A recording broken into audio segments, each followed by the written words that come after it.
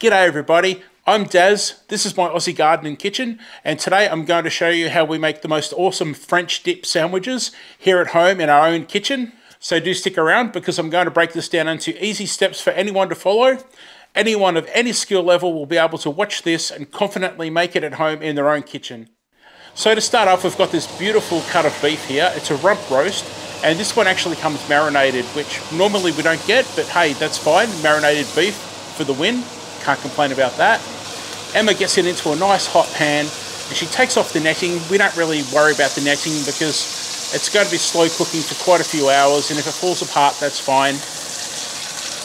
And she's making sure that she seals all the edges so it's nicely coloured and sealed on the outside.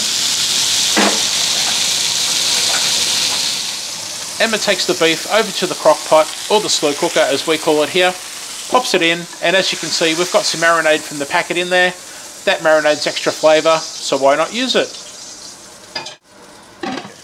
So she's now got the onions in the pan, and she's just stirred them around and made sure that nothing's burning on the bottom of the pan, and she's also scraping up that flavour of the beef onto the onions. So it's just a matter of getting them to brown a little bit now, and then next she'll be adding the rest of the ingredients like the garlic. So in goes the garlic, and of course, as always, make sure you never burn the garlic because it does go bitter.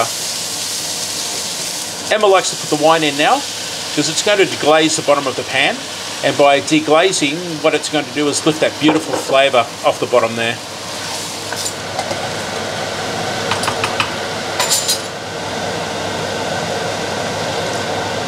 So the other sauces go in next, like Worcestershire sauce and soy sauce. It's a dark soy sauce, the one that Emma just used. A little bit of thyme goes in, give it a bit of a stir around, get all those flavours to mix in together. Black pepper to taste. Beef stock goes in, or bouillon as other people will say. So she's only added a little bit of the beef bouillon, or the beef stock, and the rest of it's going to go over into the crock pot just in a minute.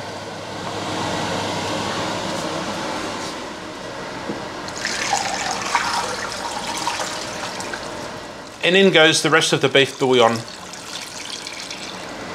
And just a few bay leaves. Beautiful. So that stays on low with our dodgy broken handle there. And now we have the agony of spending all day smelling this delicious aroma as it cooks for the entire day. Okay, it's been 7 hours. 7 hours I've had to wait for this, and now it's time. Emma's about to pull it all out and get it ready, so let's do this.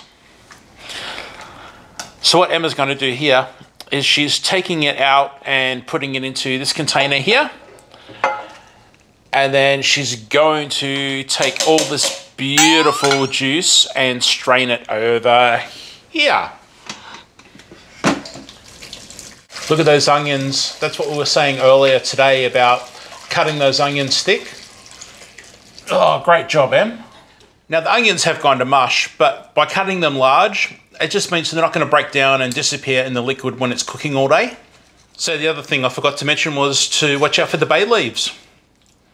We're quite happy to dip our sandwiches into a beautiful broth like this, but if you'd like to, you can thicken it.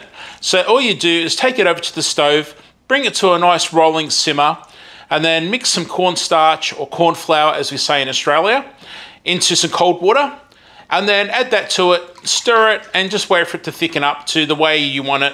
And yeah, away you go. But for us, look at that. We're really happy with that, and we're looking forward to this very much. So now Emma's just getting the bread and obviously slicing it for the sandwiches. So it's up to you what bread you use. We like a crusty loaf with sesame seeds. The flavour of the sesame seeds is always an added bonus, and you can't go wrong with crusty bread. And because we're Australians, Emma's stopped midway through preparing the family meal so she can put Vegemite, which has nachos written on the label. It must be a promotion. She's putting Vegemite on the remaining piece of bread and is now going to stop the family dinner. So yes, I won't film it because she'll get upset. But we're all now waiting a bit longer because Emma has done a very Australian thing and paused everything for Vegemite on fresh bread. So now that Emma's back to making the family food after that Vegemite break, she's just going to butter the bread and slice cheese and put cheese on the bread. Now it's time for Emma to cut the cheese. I said cut the cheese. Sorry. So now Emma's just going to shred up the meat in the same container that she put it into. She's not really worried about precise slices or which way she cuts it. It's just basically going to fall apart anyway. So now it's just time to assemble all the sandwiches.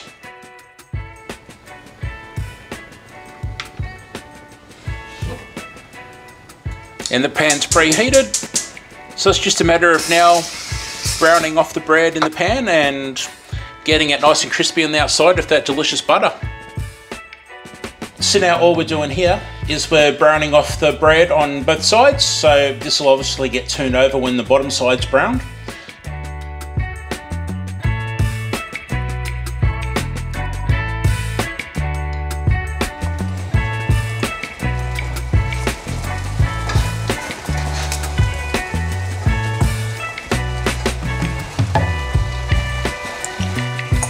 Beautiful. And while they're browning on the second side, we've now got the liquid heating up on the stove to get nice and hot so we can dip the sandwiches into a beautiful hot broth.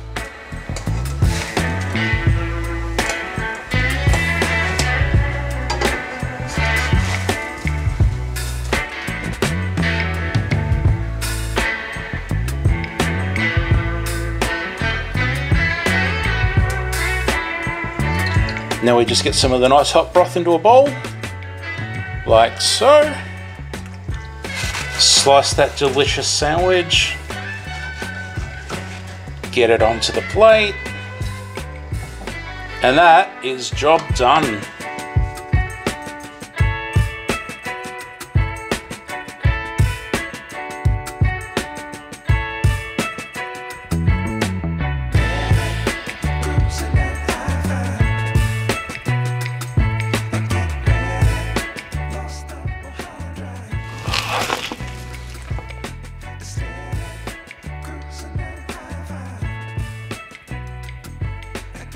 This is an absolute favourite at our house, and I really do recommend nice thick cut potato chips as a side dish.